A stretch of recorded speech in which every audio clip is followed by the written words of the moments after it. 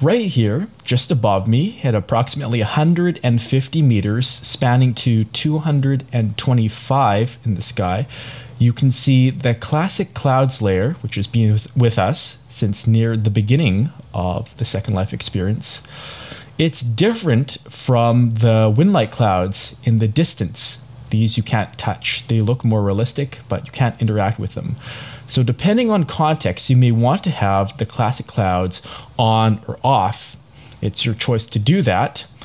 You can go right here to, actually let me go to advanced and open the statistics bar, because disabling classic clouds will give you a quick performance boost. Noticeable if you go now to world, and then let's go ahead to sun and environment editor.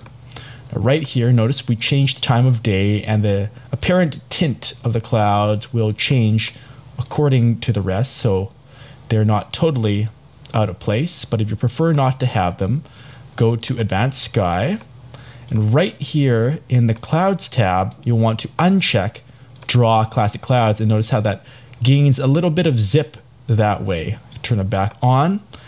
And another thing, this seems kind of misleading because classic clouds are not actually part of any single sky setting. Notice if I turn it off and switch to any other sky setting, it stays off. It's actually its own sort of global but local switch, meaning if you turn off classic clouds, other people, if they have them enabled, it won't change it for them. This is a viewer side thing, as we like to say.